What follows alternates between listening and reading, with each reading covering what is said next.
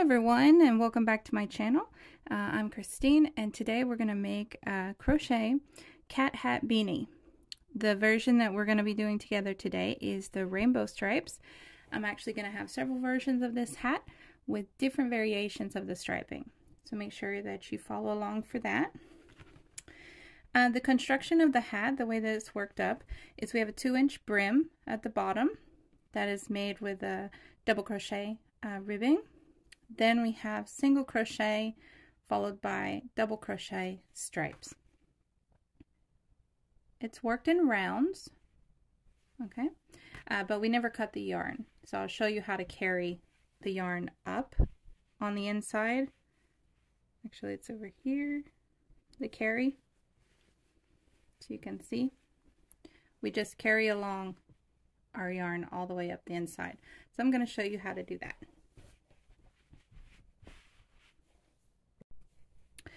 Okay, so the sizing of the project is 10.5 inches wide. Down here at the ribbing part, it's actually about 10 because it cinches in just a little bit for that ribbing, but when you get up here, it's about 10.5 inches wide up here. And for the height, we have a 2-inch ribbing and about a 5.5 inch top. This fits my daughter, and I'll put the measurements of her head in the description box below, and on my blog I'll have that all written out. So if you want it to be a little bit taller because your head is, is a little bit bigger, you just need to add maybe 1 stripe. Or if you're making it for a smaller child or a baby, you may just want to do 1 less stripe. And on your starting chain, you're going to want to just chain the amount of stitches you need to get around that person's head.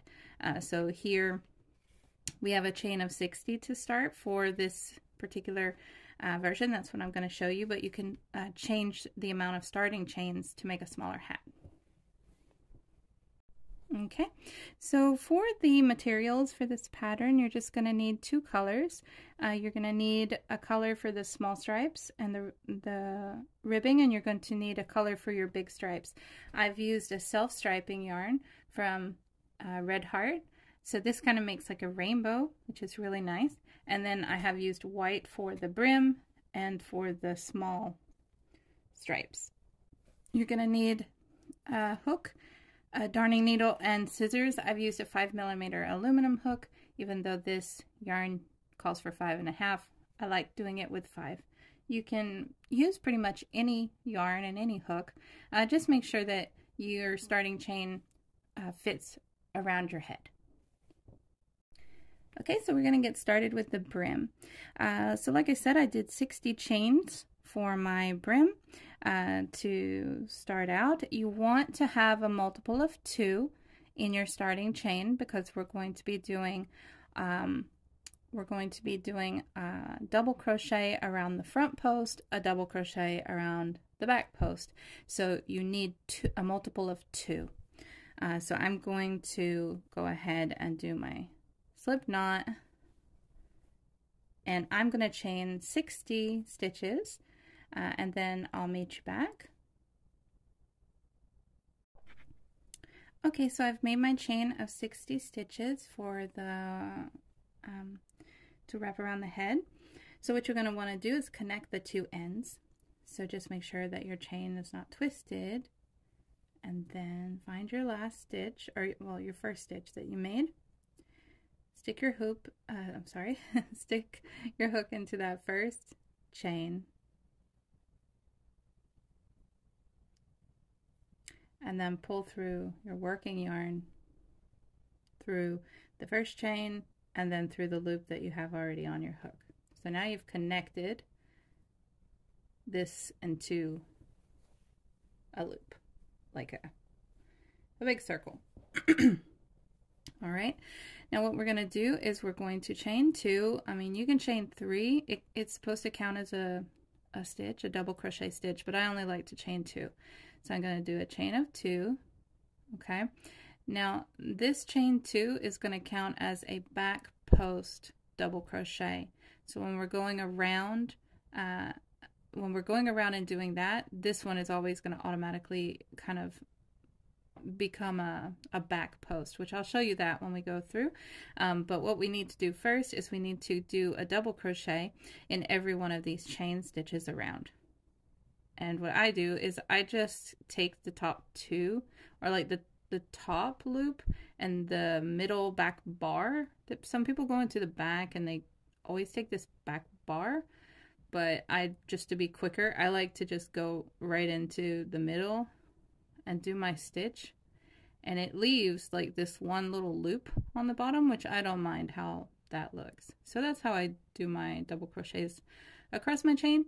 But however you want to do it, you can you can twist it, and you can use the back bump if you want, and then you'll have like the 2 bars at the bottom. I just have the 1 bar at the bottom with the way I do it. So just make all your double crochets around, and then we'll meet me back.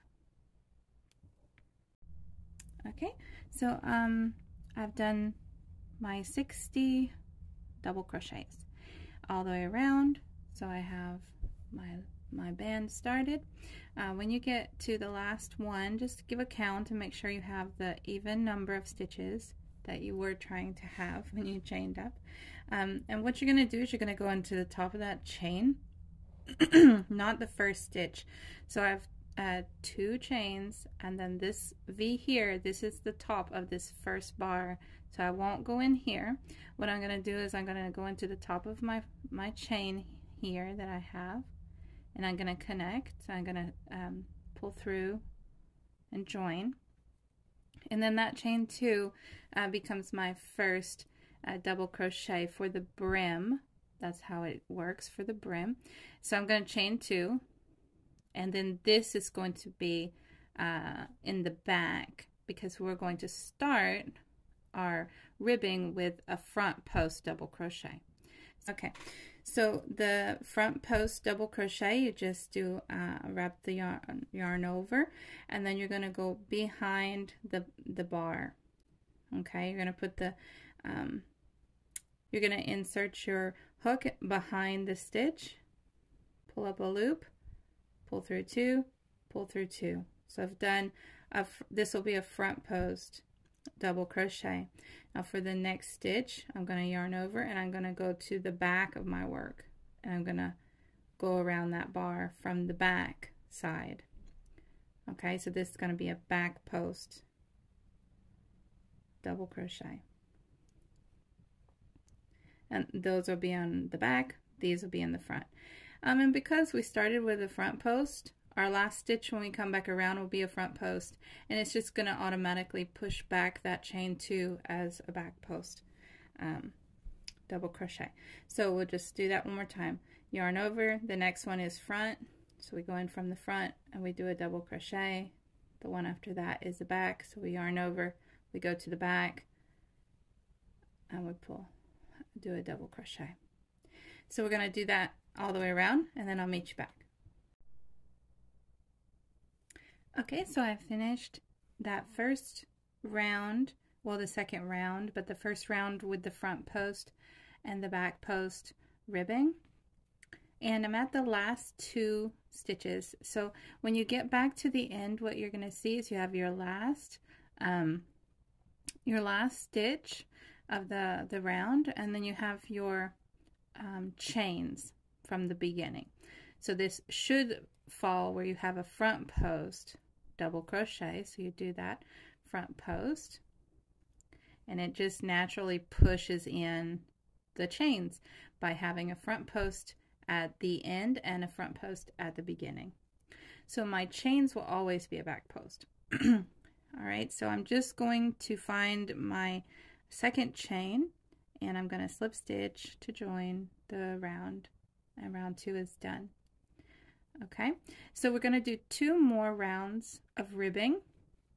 So that first round was just double crochet, and then when we do this round 2, we start to create our ribbing, and we're going to do 2 more, and that will make our 2-inch brim. So I'm going to work up my ribbing, and I will meet you back.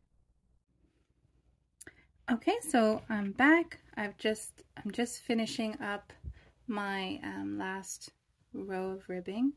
So I'll just do those last few stitches of front post, back post, double crochets, front post, that's the last one, ending with front post, and then that brings us to our chain 2, slip stitch into the chain 2 and join. Okay. So there's one special stitch that I want to teach you guys for this pattern, and it's the stitch that's creating these little ridges, this texture that you see. This is the front loop of the stitch that you're looking at. So this double crochet, this is the front loop or the front bar. And what we're doing when we make our special stitch is we're doing the single crochets into the back loop only, but we're also getting the third bar on the back of the stitch. So it's a back bar or back loop only single crochet with the third bar as well. So I'll show you how to do that. Okay, so we don't change colors yet. Move my example out of the way.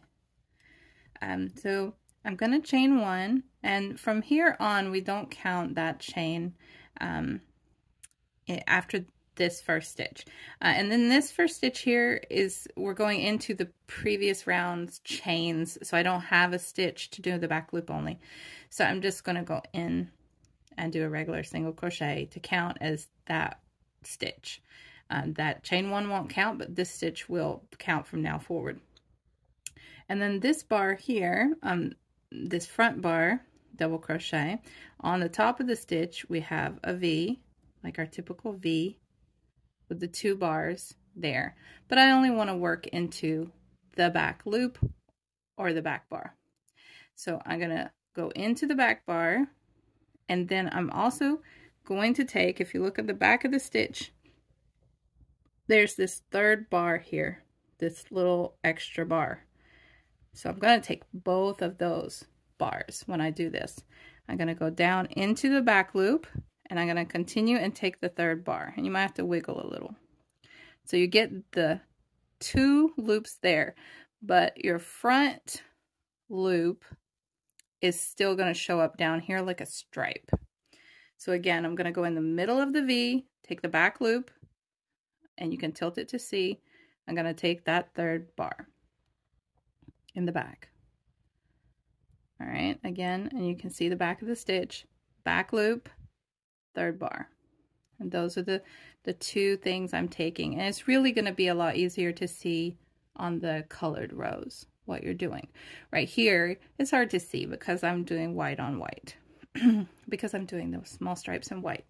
So I'm going to go in the middle of the stitch, grab the back loop, continue, grab the third bar. And I'm going to do that all the way around, and then I'll show you how to change colors for the stripes. Okay, so we're back. I am back around to the beginning of my round.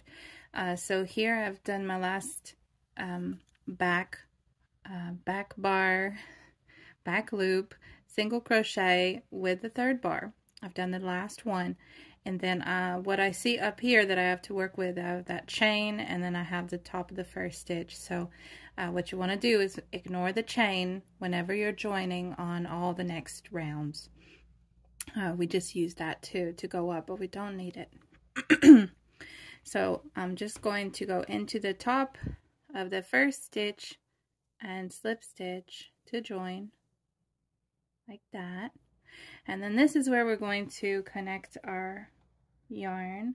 I'm gonna get, this is the ball that I was using on my last hat, and where it left off was I had a little bit of the last the purple, so I just kind of removed that because I want to start with a color. And I kind of want to make sure I can get all the way around at least one side with the same color. So I'm going to use this now. I'm not going to disconnect or cut that yarn. I'm going to leave it connected. And I'm going to take my next color.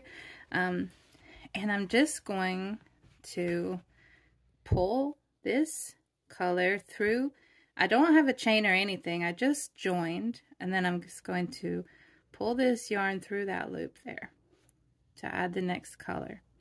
And the way to make it more clean that I found is I'm going to pull this previous color tight so that it's almost like flat now after I add my new color. It's like flat. And I'm going to bring my first color to the right of me, always on the right. And then now I'm going to pinch the tail because I didn't like lock it in yet. I'll sew it in later. Just leave yourself enough to sew it in. So pull my white tight, pinch my tail, and then now I'm going to do a chain. And I just do one chain, even though I'm going to be doing double crochets now. I feel like with all this going on, I just need one chain, and then I'm going to do a double crochet into that same stitch. So always ignore the chain we do. We do one chain on the single crochet rows, and we do one chain on the double crochet rows as well, but we just always ignore it when we join.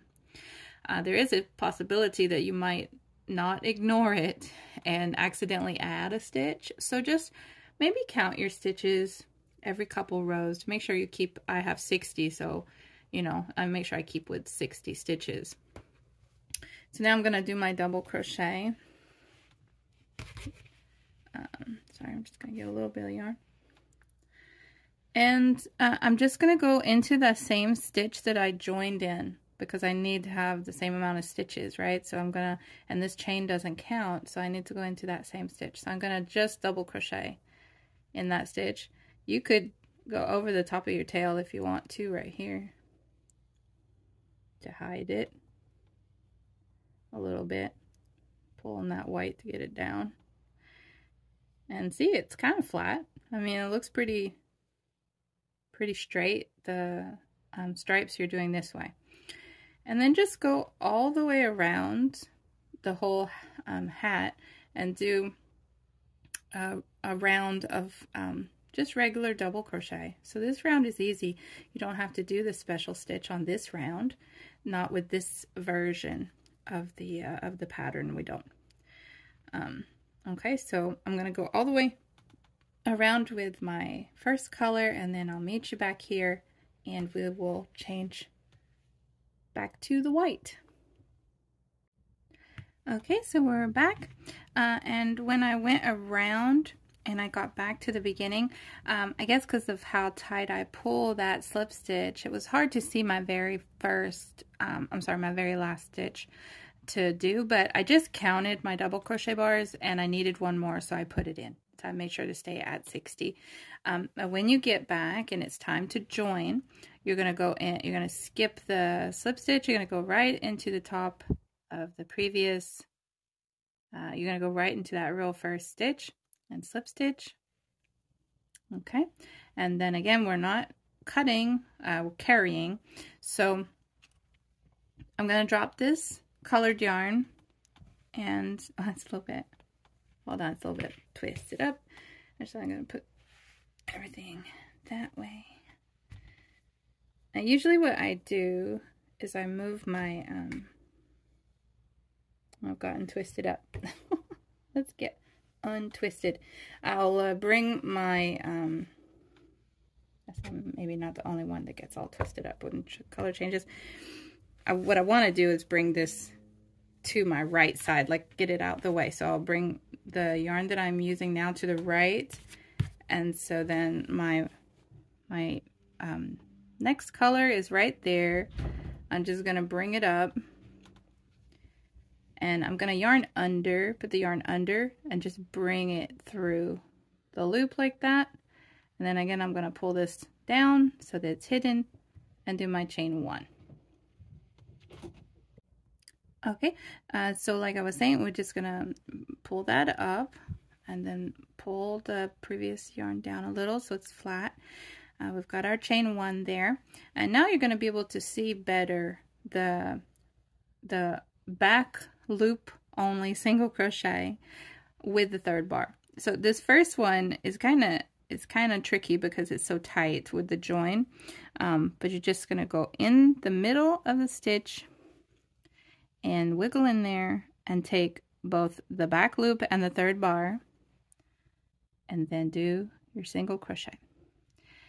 And we're going to do that all the way around. So the back loop only with the third bar on the back, those two there, single crochet. Back loop only plus third bar, single crochet. Back loop only plus third bar, single crochet. And you see how it's leaving this little ridge, but it's not just leaving a ridge, it's also filling in the gap behind because you are grabbing the third bar. So you know sometimes when you do back loop only, there's this big hole, right? And you know, it's okay for certain projects, but I find like it can leave gaps. So that's why I like for these stripes to do the back loop only plus the third bar. And the best way, excuse me, the best way to do it, and for it to be easy to do, is to make sure that you're not stitching too tight. If you stitch tight, it's going to be hard for you to see the back loop only. I'm sorry, for you to see the third bar when you need to pull on it to get into it.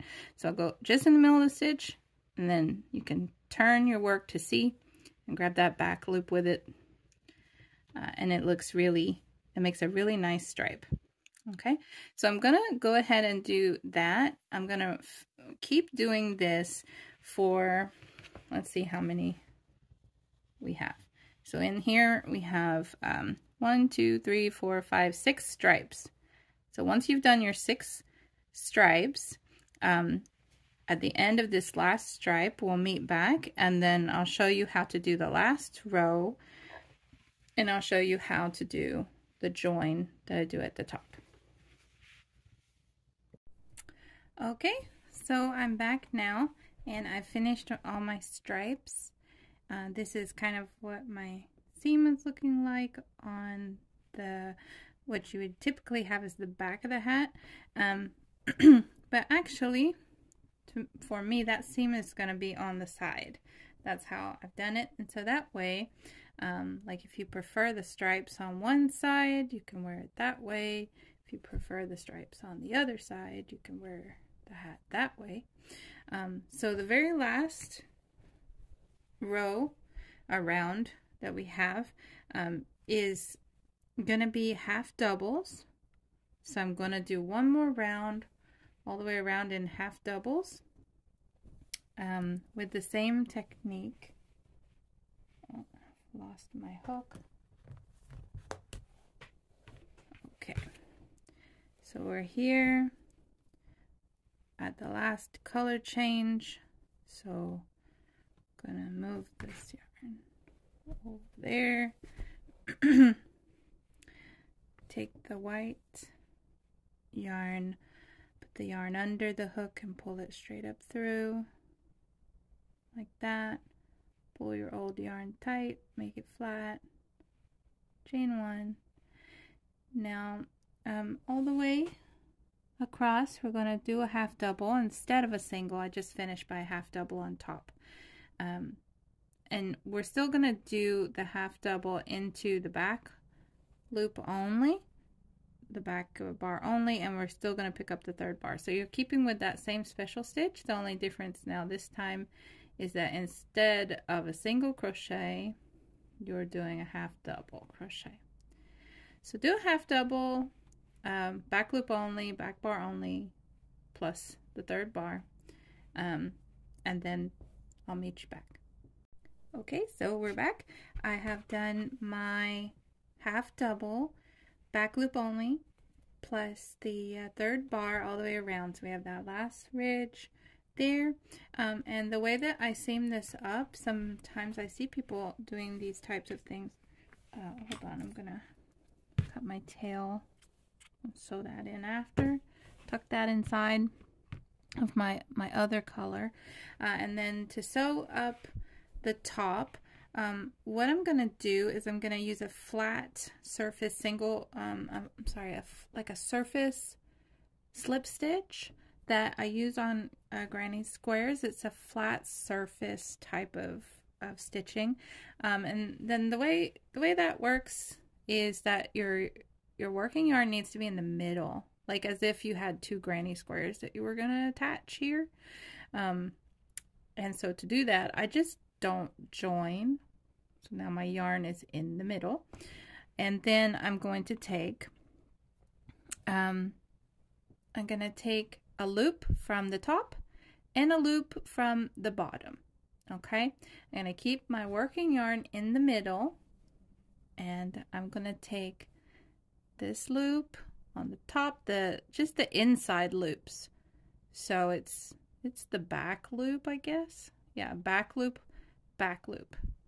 So back loop here, keep this working yarn down out of the way and go over to the other side and take the back loop on that side. And then you can pull your working yarn through all three of those loops that you have all the way across. And I just do it on the outside of the work because I think it's so pretty that I don't think you need to do the seaming on the inside and then flip it. Oh, shook my camera all around. Like you don't need to seam on the inside and then flip it inside out because this seam is so neat that I don't need to do that. I just do it right on the top. So let's do it again. So we go to the next stitch, we take the back loop, keep our working yarn in the middle, jump over it, go to the back loop of the other side, and sometimes I just use the hook of my yarn like going in that way, and then I roll 365 degrees the hook around in a circle, and like that's how I grab it. And then I yarn over and pull through all three of those loops.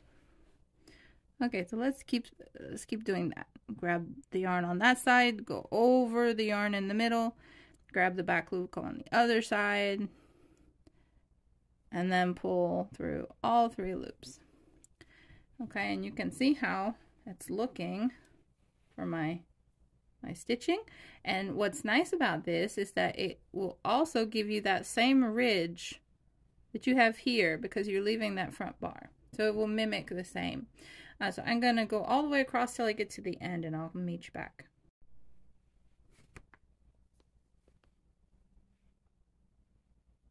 Back loop on the top, jump over the working yarn in the middle, back loop on the bottom,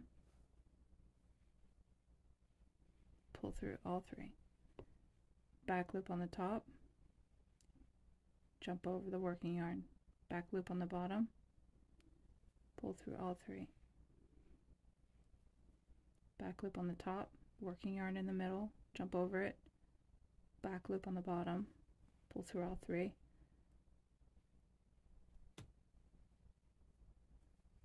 do that until you get to the end.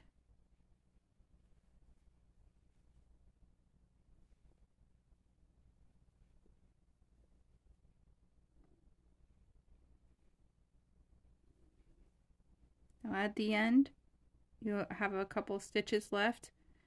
You can go in the back loop from the top, and then on the bottom you can go like toward the outside instead of going toward the middle, because it's just hard to get in there, so we'll just do it like that. Okay, good. So now that we've finished our slip stitch, or like our flat slip stitch, now we're going to cut our tail here and pull it through, and we can pull it to the inside of the hat. So just go up in here somewhere, pull that to the inside. All right, and that is our cat hat beanie. And what will happen when you wear this is that these little points up here are going to be little ears. And I'll have some pictures showing that from my daughter modeling for me.